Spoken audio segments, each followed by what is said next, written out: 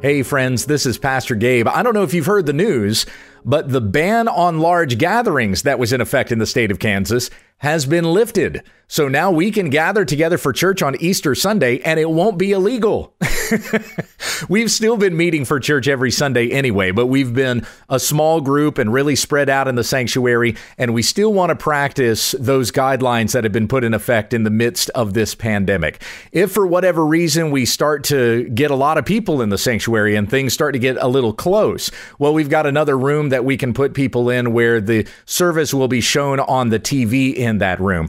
Just know that if you come to church on Sunday for an Easter service, we will be there and I will be preaching, and we would like to have you.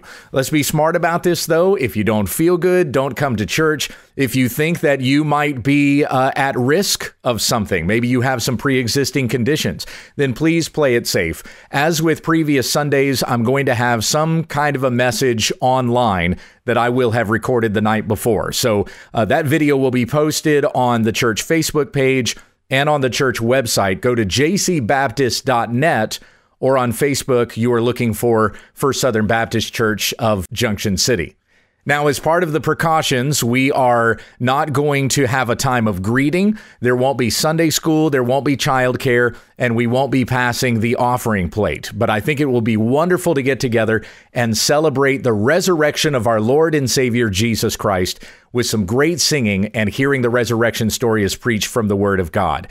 Now, we celebrate the resurrection of Christ every Sunday that we gather. It's why the church meets on Sunday. That's the Lord's Day. That's the day of the week that Jesus rose from the dead. And so every time we get together, we are celebrating that death has been conquered. Through the blood of Christ that was shed on the cross for our sins, we are forgiven. And by faith in Jesus, we stand before God as justified. Even death itself has been conquered for us, so that though our body may die, we will live forever with God in glory if you have faith in Jesus.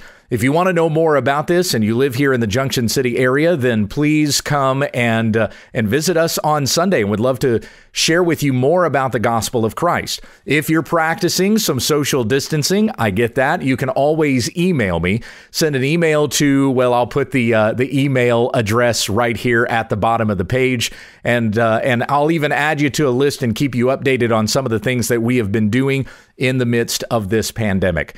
Thank you so much for your prayers and your kind and considerate support of our ministry, even through this tough time. And we still want to be kind and considerate of one another, looking out for our neighbors in the midst of a pandemic. The disease is not over. The sickness is still out there. So be smart and be safe, but trust in the Lord with all your heart. For even though modern medicine is a wonderful marvel and can sustain you longer and help you live a little bit longer than you might otherwise, it cannot save your soul. Our only salvation is in Christ alone. God bless. Happy Easter.